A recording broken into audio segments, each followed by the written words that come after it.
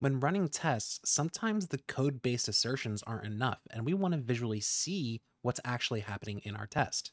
This is where screenshots come in handy, where if we want to actually visually see that this image was uploaded, we can take a snapshot and see exactly that.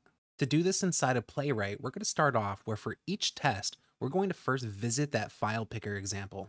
So inside of my test, if I want to take a screenshot, we can start off with the await keyword where we're going to use the page object and we're going to run the screenshot method.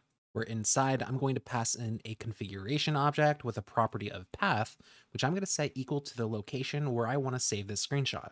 Where now, if I go ahead and run that test, we can see that Playwright is going to go through and open up the browser and do its work. Where now we can see inside of the screenshots directory where I have my screenshot file exactly how it looks in the browser. In our example, we want to also see that whenever somebody uploads a photo, that we actually get a snapshot of that image.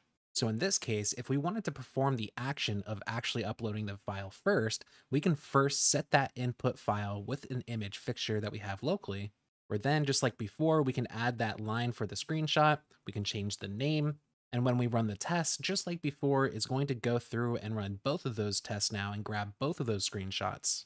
Where we can see inside the screenshots directory that not only do we have that original image, but we now have that image with that uploaded image inside of the browser. So in review, anytime we want to take a screenshot inside of our Playwright test, we can use the screenshot method right on the page object. And once we set a path and run our tests, we can see our images show up exactly where we set them.